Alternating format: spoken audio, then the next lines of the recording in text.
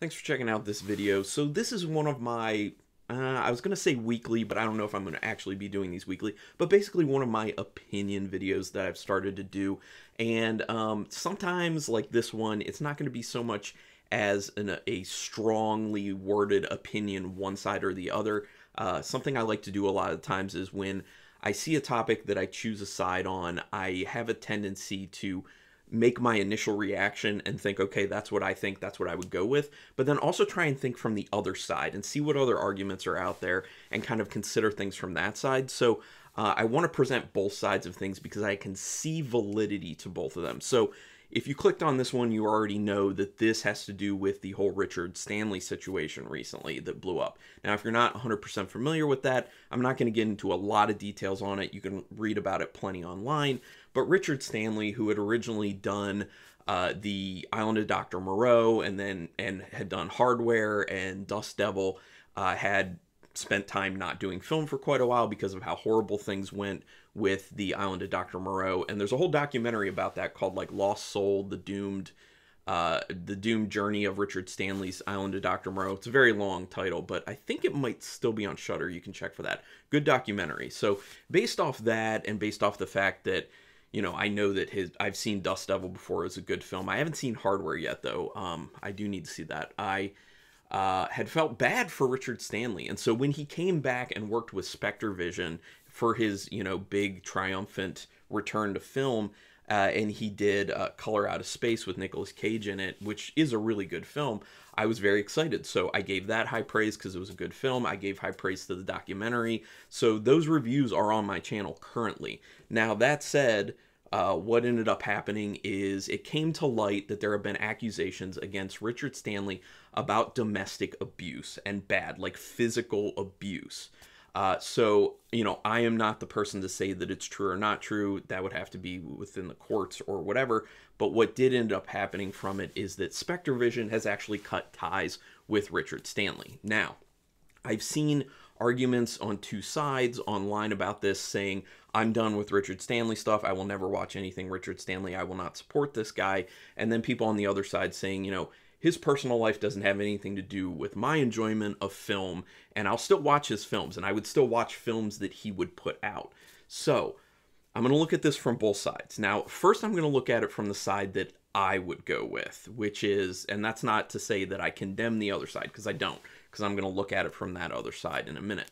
But the side that I would go with is I'm not interested in really supporting Richard Stanley anymore, because it doesn't make me feel good to be involved with that, honestly. It makes me feel a little bit icky, a little bit, you know, kind of wrong in a sense, but that's just me. Well, there are other people, but this is my personal opinion on it. So my thought is, if there's a new Richard Stanley film that does eventually come out, which if it does, it won't be with Spectre Vision, I'm not interested in seeing it. I won't. And part of the reason being, there's so many films out there that are on my list, have been on my list to watch, that it's not going to bother me that I can't see another Richard Stanley film, honestly. And it'll make me feel fine that I'm not, you know, financially in some way supporting him. And that is one of the arguments that you can throw out there about not watching any more Richard Stanley, is that you don't want to give him money. You know, whether that's watching one of his films on a streaming service or purchasing it on Blu-ray or DVD,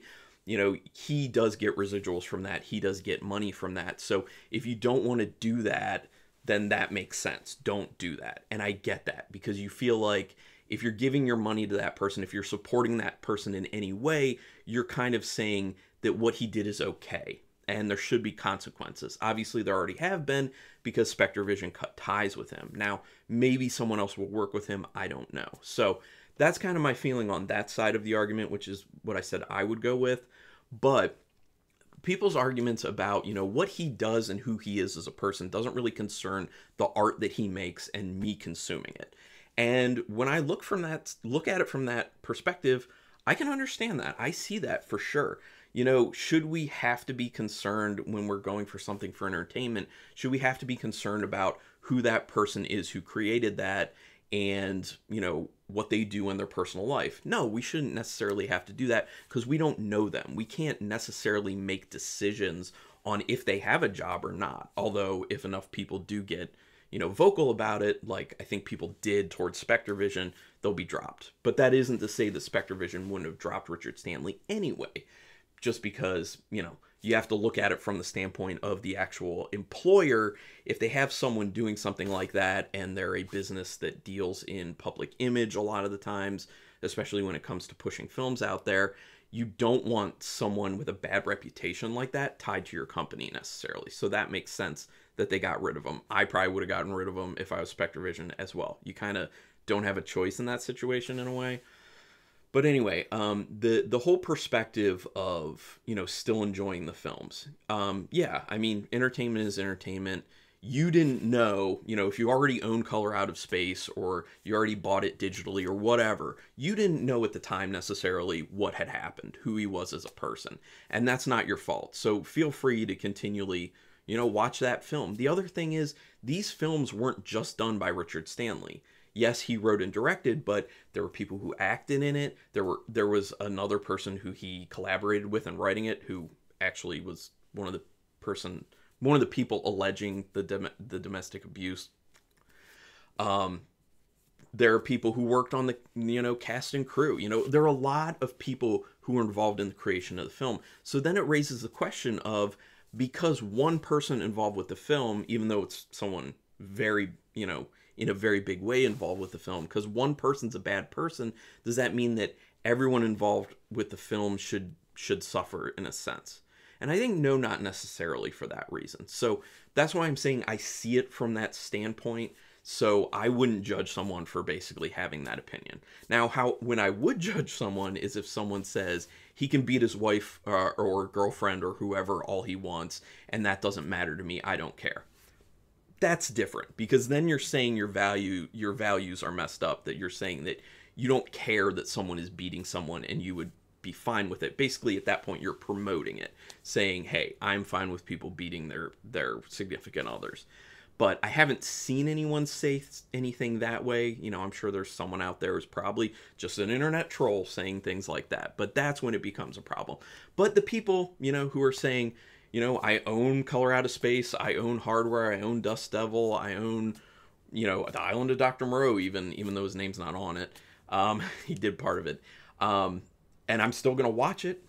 Sure, go ahead and do that. It isn't necessarily on you to make Richard Stanley act like a good person. It is on his employer potentially, though, to, give him some sort of ramifications for his terrible actions. So anyway, that's just my feeling on it. I would love to hear your opinion on where you fall on this. Go ahead and put your opinions and comments down in the comments. Keep it civil, though. Nothing, opinionated to the point like name calling or anything like that. Just tell me how you feel. And is there an aspect of this that I missed? Is there something else to consider in any direction? Because I'm always open to listening to other perspectives on these things. So go ahead and put it in the comments. But do me a quick favor, though. Hit that subscribe button if you can. And you can, because it literally takes you a second. And that's your way to repay me for doing any video you've ever liked on this channel, whether it's this one or another one. I really would appreciate that. Also hit the notification bell button, because that way you'll know whenever I'm putting up another video like this, or a review video, which I have a ton of movie review videos on my channel, or unboxings, haul videos, stuff like that. So just looking to put fun stuff up, that's it. But anyway, thanks for checking this out, and until next time, keep it brutal.